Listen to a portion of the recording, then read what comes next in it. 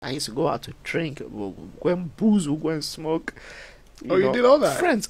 Oh yes, oh yes. We get into fights. Oh yes, oh yes, oh yes. In Osu at the members next to Glens there. Oh, we used to do a lot of boozing, a lot of fighting on the streets, a lot of archery in the middle of the road with the cars. Oh, I did that. I did a lot of that. Oh, I see. So you were a bad boy after all. Oh yeah. And is that what you call bad? Well, what is bad it's really? part. It's bad. Yeah, I did a lot of that. I did some drugs, Oh yeah. When you were sick? When I was what? When you were sick, drugs? When you were sick? No. I mean drugs. Really? Yeah, we try something. We try something small. We see how it goes. Was it peer pressure or curiosity? You see, friends are critical.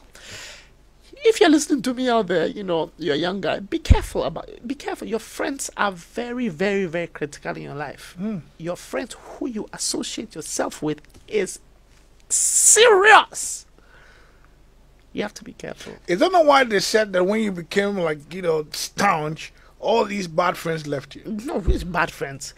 And you see that thing they say, and the whole idea about this thing is, and I'm talking to my friend yesterday, and we're talking about this thing, and he was making me understand that he gave a speech somewhere, and he was teaching the people that if I'm your friend and you can't catch up with me, and I have a vision and you can't catch up with the vision, and I get the breakthrough. After I get the breakthrough, I don't turn back and look at you and let you see that you couldn't make it, and I made it, and now, man, you see, look at me now, look at you there, you couldn't make it, I told you, and then you go.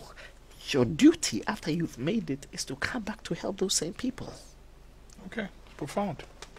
And this is your service. This is what you're called to do.